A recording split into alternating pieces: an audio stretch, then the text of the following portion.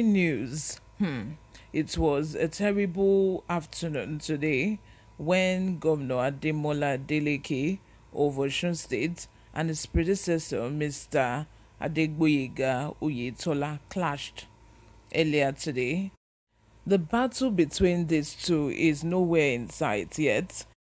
But guess what? I will be here bringing you every tiny snippet, every little bit, an update of the story as it unfolds. But before we go into the details of today's news, if you haven't subscribed to this channel, what are you doing? What are you even doing on YouTube if you're not subscribed to Newsroom Media?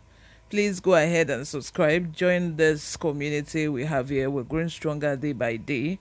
Join us. Click on the notification bell so that you'll be the first person to get notified whenever we upload a new video. Leave your comments in the comment section as well.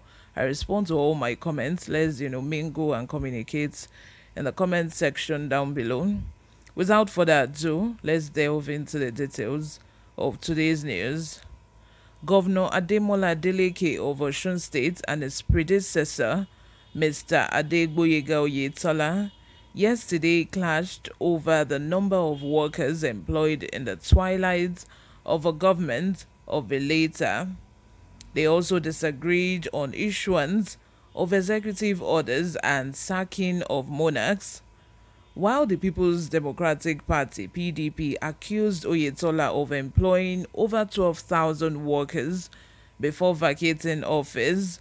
Spokesperson to the former governor, Ismail Omipindan, has challenged the Adeleke administration to publish the list of the 12,000 workers, saying the figure was unfounded. It was gathered that the Oyetola administration employed 2,400 teachers in primary and post-primary schools across the state, while some contract staff were regularized across ministries and parastatals. Apart from the Osun Youth Empowerment Volunteer Scheme. But Governor Adeleke's spokesperson, Olawale Rashid, who featured on a Rave FM talk show yesterday, said the administration has not sacked any workers nor dethroned 3 monarchs in the state. Rashid clarified Executive Order Number 3 on employment, which states that all employment in the service of Osun State government made in any capacity into any capacity in all the ministries, departments, agencies, commissions, boards and parastatals after July 17, 2022 be and are hereby nullified. Clarifying Executive Order 4 on appointments, it said, all appointments in the service of Osun State government made in any capacity into any capacity in all the ministries, departments, agencies, commissions, boards and parastatals after July 17, 2022 be and are hereby reversed. Similarly, on Executive Order Number 5 on chieftaincies affairs and appointments of traditional rulers, it said, all appointments of traditional rulers made by Osun State government after July 17, 2022 are hereby ordered to be reviewed to ensure there was strict compliance with due process of chieftaincy declarations and native law, custom and tradition relating to such chieftaincies. In the case of Ikiru, Ire and Igbojo, to avoid further breakdown of law and order, the appointment of Akiru of Ikiru, Are of Ire and Owa of Igbajo are hereby put on hold pending review. Subsequently, the palaces of Akiru of Ikiru, Are of Ire and Owa of Igbajo should remain unoccupied, while security agencies are hereby ordered to take charge.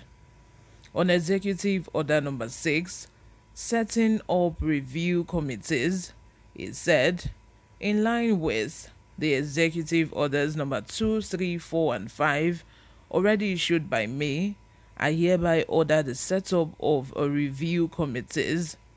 We never sacked workers, monarchs, says Adeleke's spokesman. Speaking on the radio program, the governor's spokesman said Executive Orders 3, 4, and 5 were subjected to the instrumentality of Order 6. His words, there was never sack of any worker or traditional ruler. We only set up a review panel. It is impossible to sack and put a review panel in place. The review panel is to look at the numbers of the people that were employed, due processes of employment and qualification, among other things. The executive orders are like a package. The initial orders read out the intentions of the administration to review, nullify, set aside, and all those but the instrumentality for effecting 1, 2, 3, 4, and 5 orders were now the Order 6, which is the panel. This is why we are ordering a staff audit. It will look into activities from July 17th till we took over. Those that were employed from July 17th till now are still at work presently. They have not been sacked. The staff audit will review their employment. So this is from Adeleke's spokesman.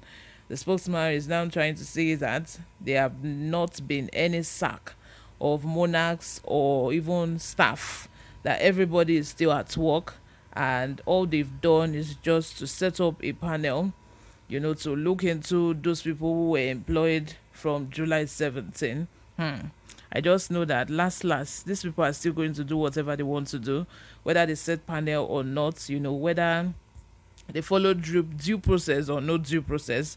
The thing is that it involves two political parties entirely and two different regimes. And I know that this is not the first time it's going to happen. It has happened in other states. They don't want to know what the other governments are trying to do. Maybe it's good or bad, as long as the employment happened after the previous administration lost the election. They are going to for sure make sure that they kick those people out, they sack, and they bring back their own people into power. Let me know what you think in the comment section. Subscribe if you haven't. I'll see you in my next video, guys. Bye for now.